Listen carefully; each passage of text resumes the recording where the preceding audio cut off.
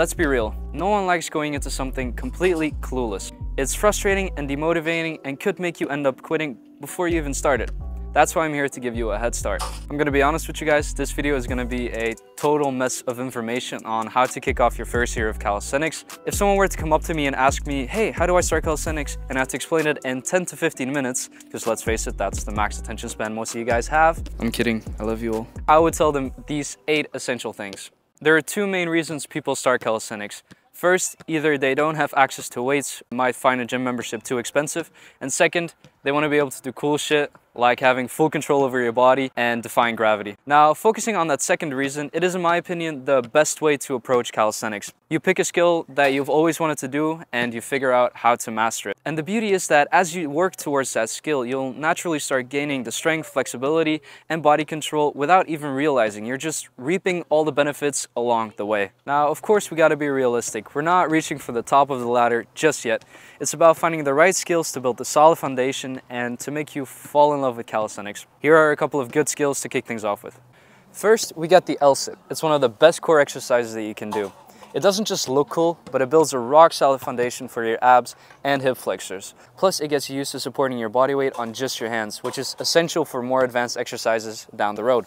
Second, we got the frog handstand. Kinda dumb, but it's a good way to get a feel for hand balancing. It helps you develop wrist strength and balance, and fortunately, you'll outgrow the frog stand pretty quickly, and then you can move on to the real deal, which is the full handstand. And the full handstand, I wouldn't necessarily call it a hard skill to learn, just a very tedious one. Theory will only get you so far, and then comes the practice. You just gotta practice, practice, practice, and just when you're about to give up, you're most likely close. For number 3, we got the pullover. If you're European, this one's most likely a classic exercise that you were graded on in school. The only difference right now is that we're going to be doing it without using momentum. It helps to build great upper body strength while also improving your coordination and control, and to make you more comfortable being upside down on the bar. And it might save your life one day, because who doesn't find themselves hanging 200 feet from the ground at least once in their life, right?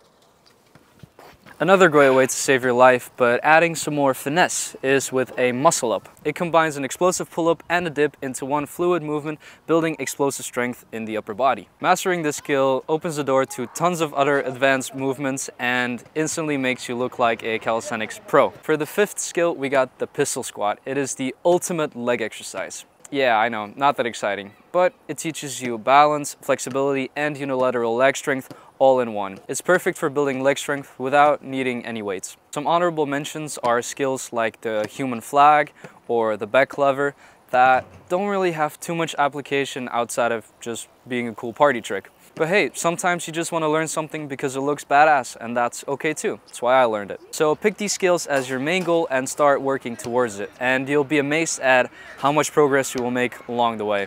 I'm not going to go into all the right progressions for each exercise for the sake of this video. Instead, you can just look it up on the web. I even have some on my own channel, which you can check out as well. But in order to achieve those flashy skills, we first got to go through the basics. I'm talking about the foundational exercise that will serve as the building blocks which will set you up for success in learning the skills. For push exercises, we got push-ups, diamond push-ups, pseudo push-ups. Okay, never mind. I'll just put them on screen. These are already a couple of good ones, but there are plenty more for you to try out and explore. I also have an exercise library which is full of absolute beginner exercises. It's on my website. It's totally free.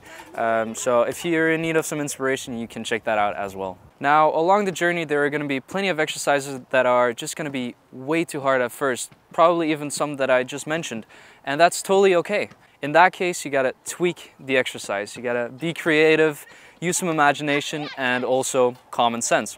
For example, with a push-up, it doesn't take a rocket scientist to see that changing the angle like this and placing your hands on an elevated surface makes it a lot easier to do. But it doesn't always have to be that straightforward like it is with weights, for example, where you just like lower the load and it becomes easier.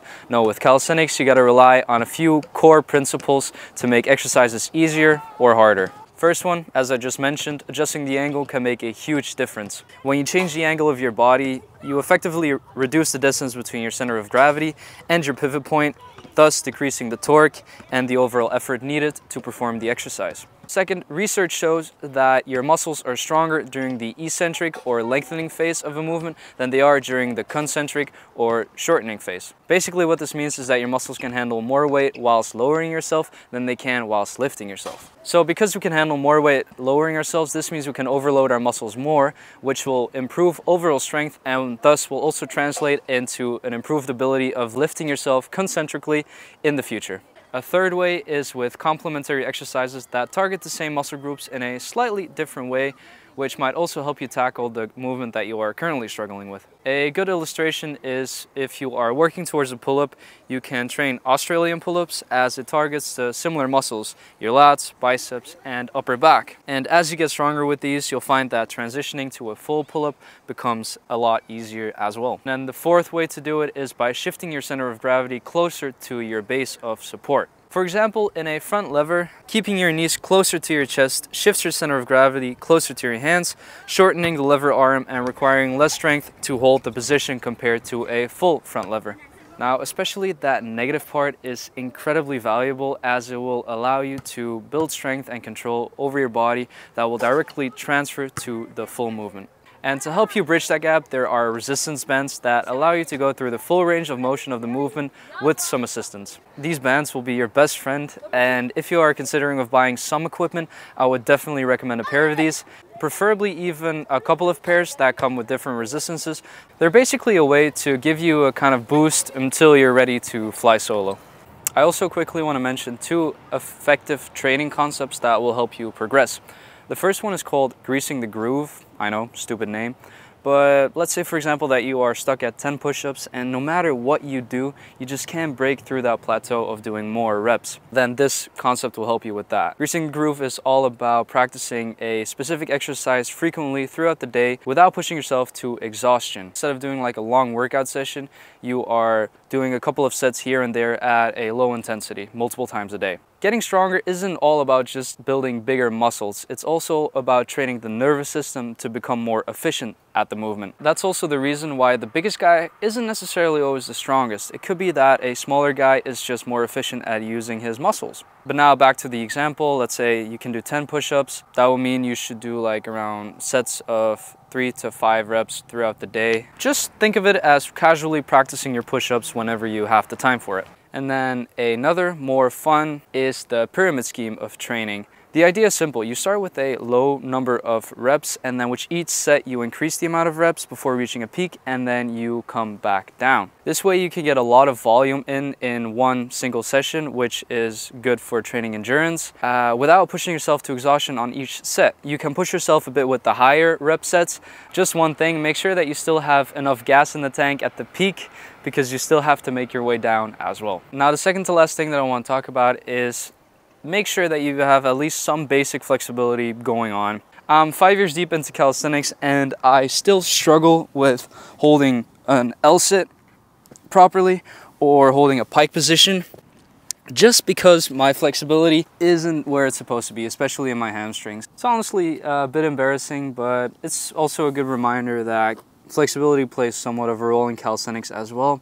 So if you're a stiff board like me, doing a couple of stretches here and there every other day could save you from a lot of frustration down the road. Then the last couple of things that are kind of boring but I still want to go over because they're pretty important are number one, correct form. It's all fun and games to do exercise outside of your comfort zone until you get injured. So it's always very important to have the right technique with the exercises, even if that means doing fewer reps or doing an easier variation of the exercise because you can't do the full movement yet. Now, to be honest, getting injured is a pretty common thing. It's like a canon event. It will probably happen to you at least once, but if you can prevent it by using the right technique, always do so, please. Now, the second thing that I get asked a lot in the comments is how many reps should I do per set? If you're training for strength, keep it at lower reps, higher intensity. And if you're training for endurance, keep it at lower intensity, but more reps. Number three, breathing is important during an exercise so you don't turn into a tomato and explode. More challenging exercises, this can be quite a tough thing to do, to breathe properly.